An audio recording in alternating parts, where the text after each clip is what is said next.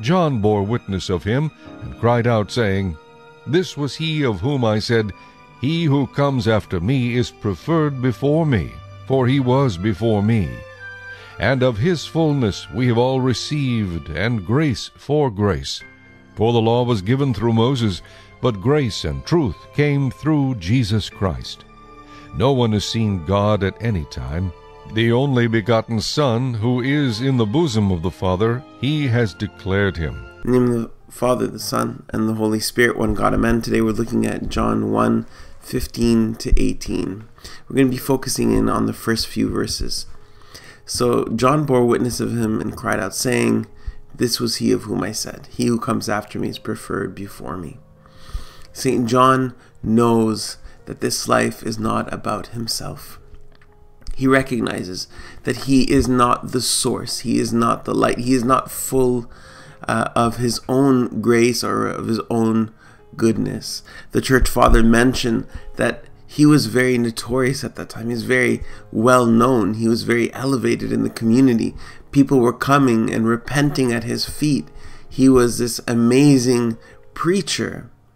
And yet St. John does not allow 1 inch to his ego. He doesn't allow 1 drop to enter into his ego.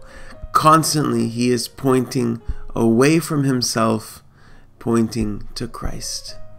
He is not allowing any glory or any grace or anything to be coming from himself. That's why he says, He who comes after me is preferred before me. Later on, we'll see that he says, I'm undeserving of even, tying his shoelace or something like that. So he's really like humbling himself, saying, this is not about me. And it's so important for anyone who is serving, or anyone who is teaching in Sunday school, or serving the poor, or whatever it is that is working in the kingdom, to know this has nothing to do with us. All our work must be to point to God. All the work that must be done must be for us to disappear and to point to Christ, that he may increase and that I may decrease. St. John knows the way. He knows the way of disappearing. And where did he learn this way of disappearing? Where did he learn this way of being humble and actually pointing away from himself? Well, we see that in the Lord Jesus himself, the way. He constantly points away from himself and points to the Father. It says, the words that I say, these are not my own words. These are the words of the Father. The works that I do are not my own. They are the works of my Father. He came to reveal the Father, and in his perfect transparency, he reveals to us who the Father is. And so our work, our very labor on earth, is to become transparent in order to reveal to the world who Christ is. So the work of St. John is to bear witness of that light and to reveal to the world, by forgetting himself, who is the real source.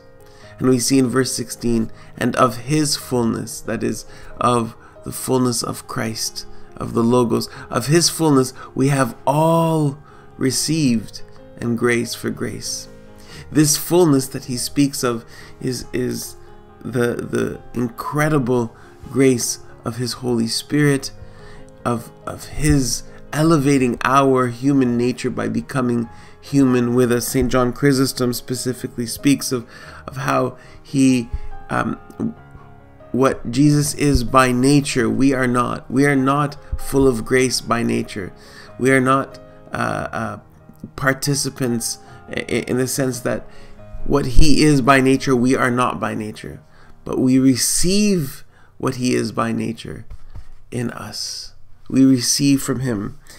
And he speaks of how he is full, and from his fullness there is an overflowing that comes into us, yet he is never diminished. We receive what he is by nature. We receive by grace. And he says, and grace for grace. So we see that our labor, our work as ministers and servants and believers, anyone in the family of Christ, is to point away from ourselves, to know whom it is that we are serving and who it is that is filling us. We have received from His fullness. We have received grace from His overflowing love without Him ever being diminished, as St. John Chrysostom says. He who comes after me is preferred before me. We need to disappear, that the Lord Christ may be seen and known in this world. May today be a day of forgetting yourself. May today be a day where we remember that this life that has been given to us has been given to us in order to glorify God, to lift Him up, to reveal Him, and not to build our own kingdom or our own ministries or our own services as though we have and are anything. And glory be to Him only. May we always seek to glorify Him, to lift Him up, and to disappear. Have a beautiful day.